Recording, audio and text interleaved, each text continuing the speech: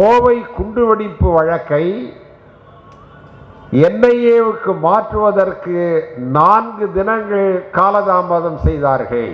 இந்த அரசு தேச விரோதிகளுக்கு ஆதரவாக செல்கிறது என்கின்ற பொருள்பட அவர் பேசியிருக்கிறார். நாம விசாரிச்சா இவங்க என்ன தெரியுங்களா சொல்லுவாங்க, தமிழக காவல்துறை மீதம் இருந்த தடயங்களையும் அழித்து விட்டார்கள் என்று சொல்லுவார்கள். அமைச்சர்களை பார்த்து அவன் இவன் என்று பேசுகிறார். பத்திரிகையாளர்களை நாயே பேயே என்று பேசுகிறார். இந்த நாகரிகத்தை தான் உங்களுக்கு மோடி கற்றுக் கொடுத்தாரா? மாண்புமிகு அமைச்சர் சேகர் பாபு அவர்கள் தமிழக முதலமைச்சர் மாண்புமிகு ஸ்டாலின் அவர்களுடைய சமூக நீதியை பற்றி அவருடைய பிறந்த தின நிகழ்விலே மிக சிறப்பாக அதை ஏற்பாடு செய்திருக்கிறார்கள். இந்த நிகழ்ச்சியிலே என்னுடைய அன்பிற்குரிய அண்ணன் நாடாளுமன்ற உறுப்பினர் TR பாலு அவர்களும் முனைவர் பர்வீன் சுல்தானா அவர்களும் இங்கே பேசியிருக்கிறார்கள்.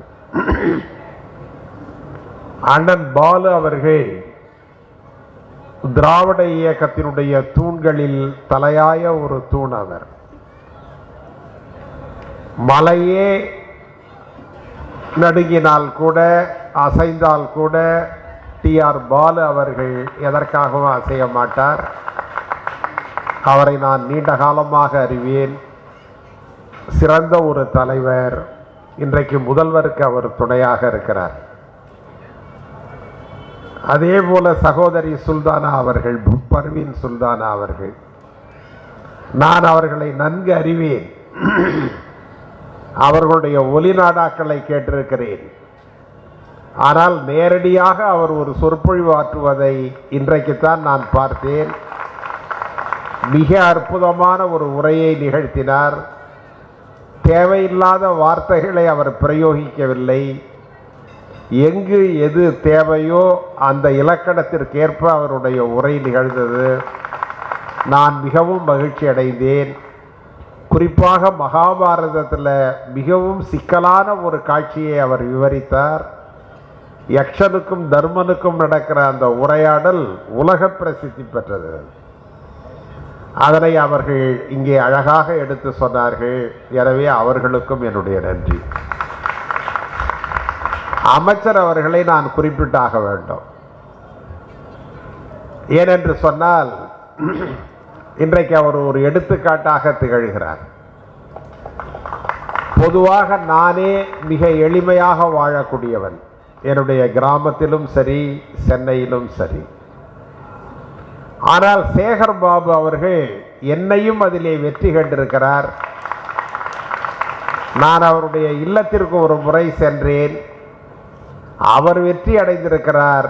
ஆனால் அவருடைய குடும்பத்தை அவர் கஷ்டத்தில் வைத்திருக்கிறார் என்பதனை நான் அங்கே பார்த்தேன். மக்களோடு மக்களாக இருக்க வேண்டும் என்பதற்காக அவர் அந்த காரியத்தை செய்திருக்கிறார். நீங்க திராவிட இயக்கத்திற்கு ஒரு புதிய பரிணாமத்தை கொடுத்தவர் சேகர் பாபு. என்ன பரிணாமம் என்றால் ஒரு சிவப்பழமாக காட்சி அளிக்கிறார். எனக்கு அதுல மகிழ்ச்சி. காரணம் என்னவென்று சொன்னால், விவேகானந்தர் அவர்கள் அந்த காலத்திலேயே சொன்னார்கள், மதம் என்பது வேறு, ஆன்மீகம் என்பது வேறு. இதைத்தான் மகாத்மா காந்தி சொன்னார். இதைத்தான் அறிஞர் அண்ணா அவர்கள் ஒன்றே குலம் ஒருவனே தேவன் என்று சொன்னார். இதை இன்னும் புரிகிற மாதிரி சொன்னவர் எங்களுடைய தலைவர் ராகுல் காந்தி அவர்கள். ஜெய்ப்பூர் காங்கிரஸ் மாநாட்டில் அவர் உரையாற்றுகிற பொழுது சொன்னார், மகாத்மா காந்தி ஒரு இந்து, கோட்சே ஒரு இந்துத்துவவாதி. இதுதான் மதத்திற்கும் மத வெறியர்களுக்கும் இருக்கிற வித்தியாசம். மகாத்மா காந்தி தன்னை ஒரு இந்துவாக கூறிக்கொண்டார். அதில் அவர் பெருமை அடைந்தார். அதே நேரத்தில் அவர் இந்து வெறியராக இல்லை. ஆனால் கோட்சே ஒரு இந்துத்துவவாதியாக இருந்தார். அதைத்தான் இன்றைக்கு பாரதிய ஜனதா பின்பற்றுகிறார். சேகர் பாபு அவர்கள் ஒரு திராவிடர் மட்டுமல்ல, அவர் ஒரு இந்துவும் கூட. ஆனால் அவர் இந்துத்துவவாதி அல்ல. அதைத்தான் அவருடைய துறையிலும் அவர் செய்கிறார், பொது வாழ்க்கையிலும் செய்து காட்டுகிறார். எனவே அவரை அதற்காக பாராட்டுகிறேன். அதைவிட முதலமைச்சர் ஸ்டாலின் அவர்களை அதற்காக பாராட்டுகிறேன். ஏனென்றால் அதற்கு அவருக்கு அனுமதி அளித்திருக்கிறார். வள்ளுவருடைய விழாவிலே முதல்வர் அவர்கள் பேசுகிற பொழுது ஆன்மீகத்தை அரசியலில் கலக்கக்கூடாது என்று சொன்னார். அதுதான் தோழர்களே இன்றைக்கு நாம் பார்க்கிறோம். திராவிட முன்னேற்ற கழக முதலமைச்சர் ஒரு சிறந்த ஆட்சியை கொடுக்கிறார். இந்த ஆட்சி தான் எதை கொள்கை என்று ஏற்றுக்கொண்டதோ அதை கூறி வருகிறது, நடைமுறைப்படுத்துகிறது. மேடையில் பேசுவது என்பது வேறு, ஆனால் சட்டமன்றத்தில் பதிவு செய்வது என்பது வேறு. முதலமைச்சர் அவர்கள் 3 தீர்மானங்களை தமிழக சட்டப்பேரவையில் கொண்டு வந்தார். ஒன்று, மோடி அரசாங்கம் கொண்டு வந்த விவசாயிகளுக்கு எதிரான 3 விவசாய சட்டங்களை எதிர்த்து சட்டமன்றத்திலே அதிகாரப்பூர்வமான ஒரு தீர்மானம் பதிவு செய்யப்பட்டது. அதுதான் அரசாங்கத்தினுடைய கொள்கை, அதுதான் அந்த கட்சியினுடைய கொள்கை, முதலமைச்சருடைய கருத்து. இரண்டாவது, நீட் தேர்விற்கு விலக்கு வேண்டும் என்று சொல்லி சட்டமன்றத்திலே ஒரு தீர்மானத்தை கொண்டு வந்தார்கள்.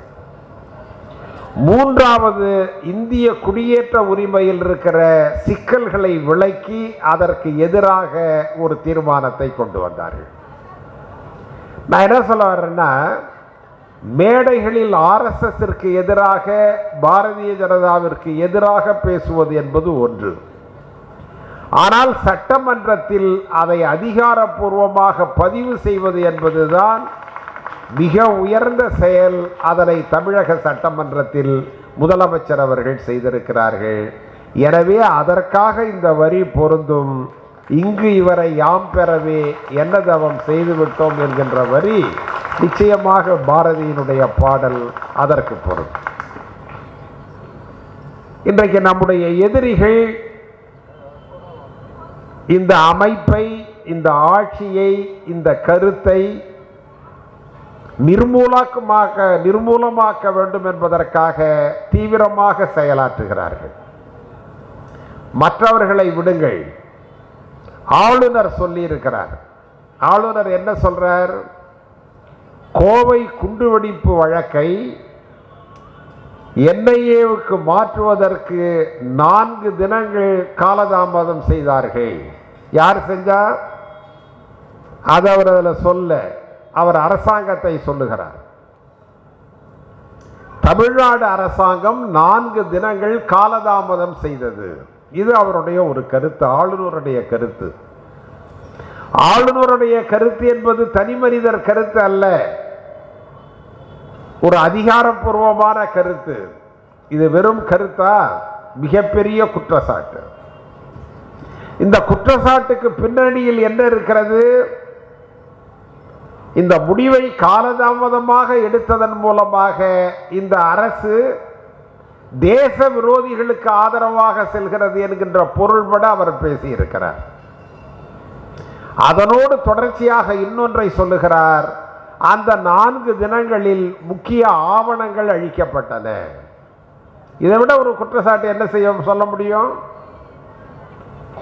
நீங்க தமிழ் மக்கள் இதை எண்ணி பார்க்க வேண்டும். இதை ஏதோ திராவிட முன்னேற்ற கழகம் சம்பந்தப்பட்ட குற்றச்சாட்டு அல்ல, ஒரு அரசாங்கம் சம்பந்தப்பட்ட குற்றச்சாட்டு அல்ல.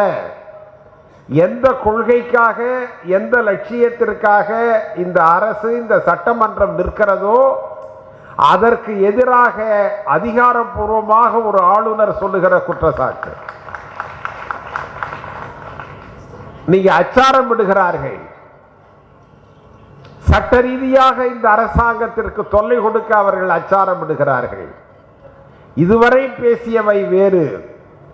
ஆனால் இது ஏதோ இந்த அரசாங்கம் தேச விரோத செயலில் ஈடுபடுவதை போன்று அவர்கள் பேசியிருக்கிறார்கள், அல்லது ஈடுபட்டதை போன்று பேசியிருக்கிறார்கள். இந்த 4 தினங்களில் யார் ஆதாரத்தை அழிக்க முடியும்? யாருக்கு அந்த வாய்ப்பு இருக்கிறது? சம்பந்தப்பட்டவர்கள் பிடிக்கப்பட்டிருக்கிறார்கள். தமிழக காவல்துறை விரைந்து செயல்பட்டிருக்கிறது. 5 குற்றவாளிகள் கைது செய்யப்பட்டிருக்கிறார்கள். விசாரணை வளையத்திற்குள் வந்திருக்கிறார்கள். தமிழக காவல்துறையே இதை விசாரிக்க முடியும். அந்த திறமை தமிழக காவல்துறைக்கு உண்டு. இதை நாம் சொல்லவில்லை, இந்திய அரசாங்கமே பல முறை சொல்லியிருக்கிறார்கள் தமிழக காவல்துறை சிறப்பான காவல்துறை என்று. ஆனால் ஏன் 4 தினங்களுக்கு பிறகு இந்த முடிவு எடுக்கப்பட்டது என்று நான் நினைக்கிறேன் என்று சொன்னால், விவாதங்களுக்கு இடமளிக்க வேண்டாம், இதை என்ஐஏவே விசாரிக்கட்டும் என்று அவர்கள் சொல்லி இருக்கிறார்கள். அரசாங்கம் முடிவெடுத்திருக்கிறது. நாம விசாரிச்சா இவங்க என்ன தெரியுங்களா சொல்லுவாங்க? இன்னைக்கு சொன்னதை தொடர்ந்து சொல்லிக் கொண்டிருப்பார்கள். தமிழக காவல்துறை மீதம் இருந்த தடயங்களையும் அழித்து விட்டார்கள் என்று சொல்லுவார்கள். இந்த வழக்கை தவறான வழியிலே காவல்துறை கையாளுகிறது என்று சொல்லுவார்கள். தேச விரோதிகளுக்கு துணை போய்விட்டார்கள் என்று சொல்லுவார்கள். யார் தேச விரோதி? நீங்களா நாங்களா? இந்த தேசத்தினுடைய விரோதமே என்ன? மக்களை பிரித்து வைப்பதுதான் இந்த தேசத்தில் விரோதம். சகோதரர்களாக வாழ்கிறவர்களை பகையாளியாக ஆக்குவதுதான் இந்த தேசத்தில் விரோதம். இந்த மேடை நமக்கு என்ன சொல்லி இருக்கிறது? குர்ஆனை படித்துக் கொண்டிருந்த வாயால், உருதுவை பேசுகிற வாயால், மகாபாரதத்தில் யக்ஷனையும் தருமனையும் பேசுவதற்கான கம்பீரத்தை அந்த பெண்மணிக்கு நாம் கொடுத்திருக்கிறோம். எது யாரு கொடுத்தது?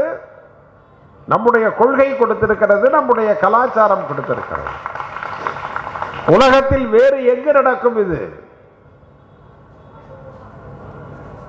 மற்ற மேடைகளில் இருவரையும் நீங்கள் விரோதிகளாக ஆக்குகிறீர்கள், எங்களுடைய மேடையில் இவர்களை நாங்கள் ஒன்றாக ஆக்குகிறோம்.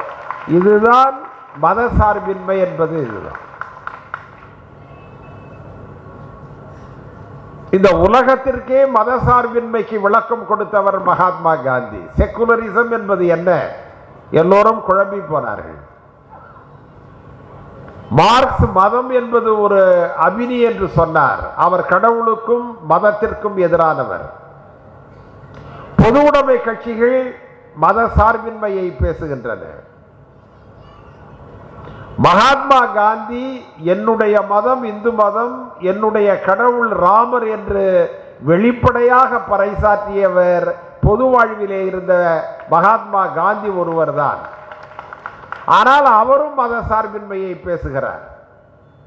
2 பேரும் 2 வெவ்வேறு துருவங்களாக இருந்தாலும் மனிதாபிமானத்தை அடிப்படையாக வைத்து மத சார்பின்மையை நாம் மேற்கொண்டிருக்கிறோம். இன்றைக்கு அவர்கள் நம்ம இந்து மதத்திற்கு விரோதிகள் என்று சொல்லுகிறார்கள். நாங்கள் இந்து மதத்திற்கு விரோதிகள் அல்ல. என்னுடைய மதத்தில் இருக்கிற குறைபாடுகளை நான் சுட்டி காட்டுகிறேன். என் குடும்பத்தில் ஒரு குறைபாடு இருந்தா நான் சொன்னா என்னுடைய குடும்பத்திற்கு நான் விரோதியா? என் வீட்டில் ஒரு பக்கம் ஒட்டடை இருந்ததுன்னா அந்த ஒட்டடையை சுத்தம் பண்ணா நான் தவறானவனா? நான் எப்பொழுது தவறானவனாக ஆகிறேன் என்றால், எப்பொழுது நான் எல்லை மீறுகிறேன் என்று சொன்னால், என் பக்கத்து வீட்டுக்காரன் வீட்டில் இருக்கிற ஒட்டடை அடிக்க நான் போறேன் பாருங்க, அப்பொழுது அது தவறு. இந்து மதத்தில் தீண்டாமை கூடாது என்று நாங்கள் சொல்லுகிறோம். இந்து மதத்தில் பெண்ணடிமை கூடாது என்று நாங்கள் சொல்லுகிறோம். இந்து மதத்தில் உடன்கட்டை ஏறுகிற பழக்கம் கூடாது என்று நாங்கள் சொல்லுகிறோம்.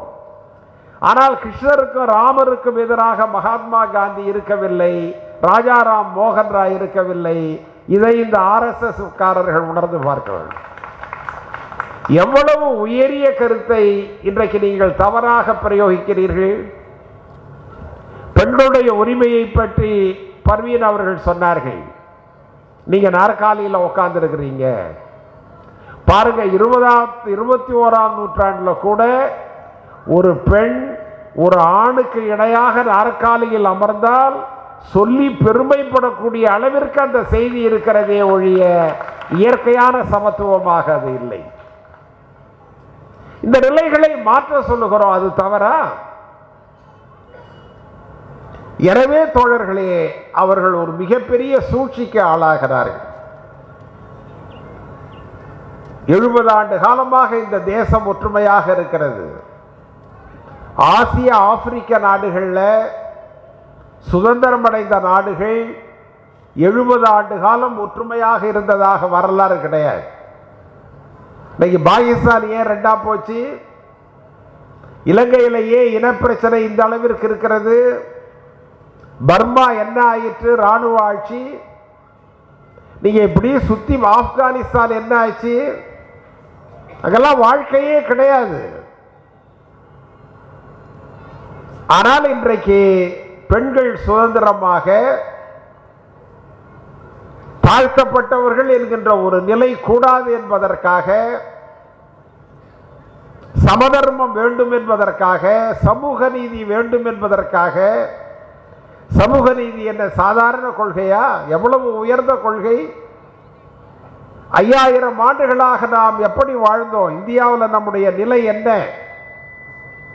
என்னை பார்க்காதே, என்னை தொடாதே, நான் நடந்து வருகிற பொழுது நீ எதிரில் வரக்கூடாது, நீ வசிப்பதற்கு கூட ஊருக்கு கடைகோடியில் செல்ல வேண்டும் என்றெல்லாம் சொன்னவர்கள் யார்? இன்றைக்கு அந்த நிலையை மாற்றி இருக்கிறவர்கள் யார்? அப்படியெல்லாம் சொன்னவர்கள் நீங்கள், அந்த நிலையை மாற்றி இருக்கிறவர்கள் நாங்கள். அதுதானே இந்தியா. அதனால தானே இந்தியா இன்னைக்கு உலகத்தினுடைய ஒரு எடுத்துக்காட்டாக விளங்குகிறது. இவைகளையெல்லாம் தகர்த்தெறிய வேண்டும் என்பதற்காகத்தான் இன்றைக்கு மோடி மஸ்தான்கள் வந்து கொண்டிருக்கிறார்கள். ஒரு அரசியல் கட்சி தலைவர் மேடையிலே பேசுகிறார். அவரும் ஒரு அதிகாரியாக இருந்தவர். இன்றைக்கு ஆளுங்கட்சியினுடைய ஒரு மாநில தலைவராக அவர் இருக்கிறார்.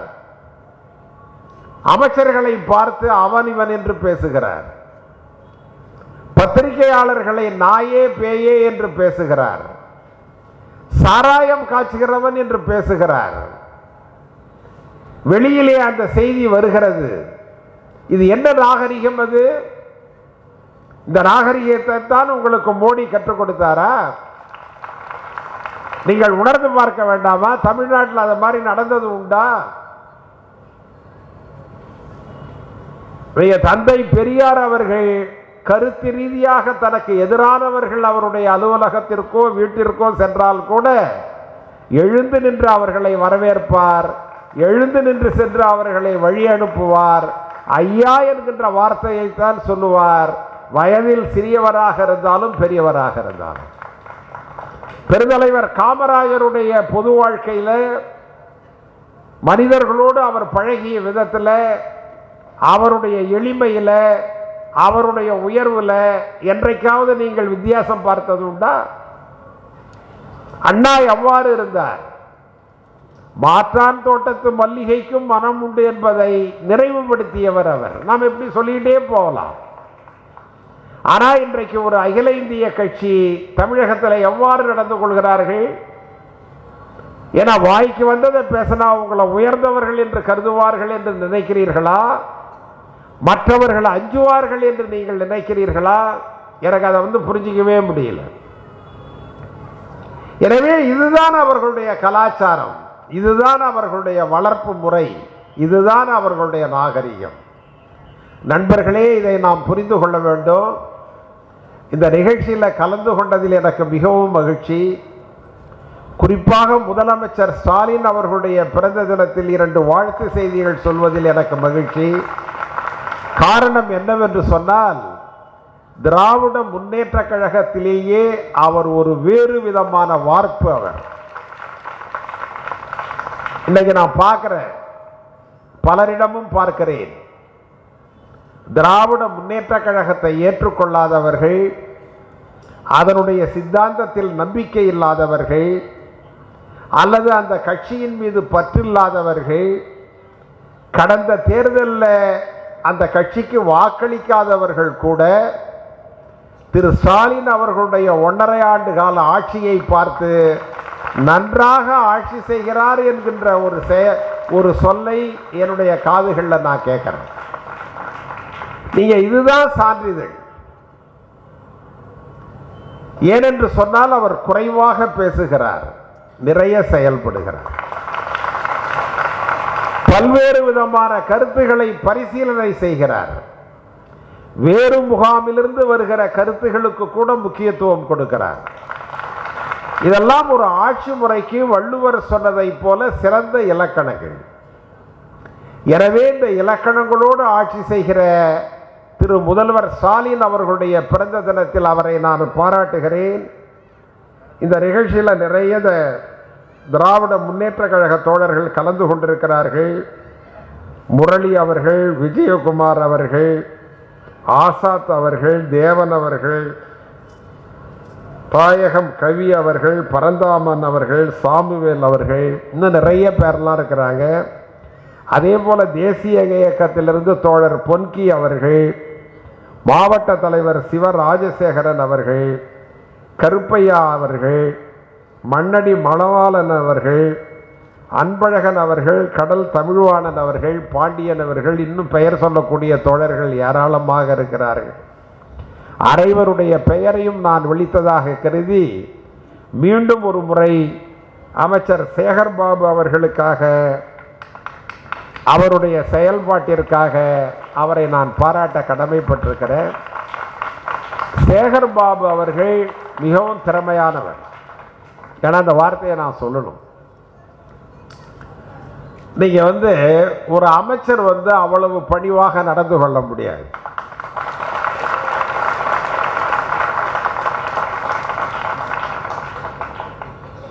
எனக்கு சில நேரங்களில் தோணும், நல்ல பழக்க வழக்கங்களை அவர் அறிந்து வைத்திருக்கிறார்.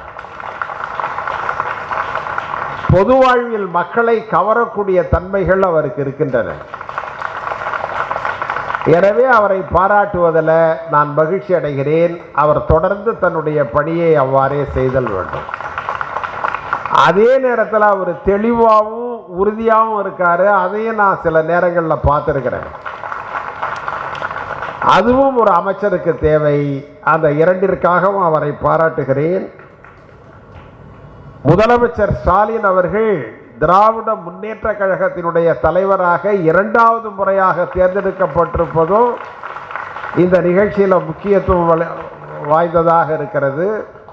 எனவே அதற்காக அவர்களையும் பாராட்டுகிறேன். பர்வீன் சுல்தானா அவர்கள், நான் மனம் திறந்து சொல்றேன், ரொம்ப பிரமாதமாக பேசினாங்க.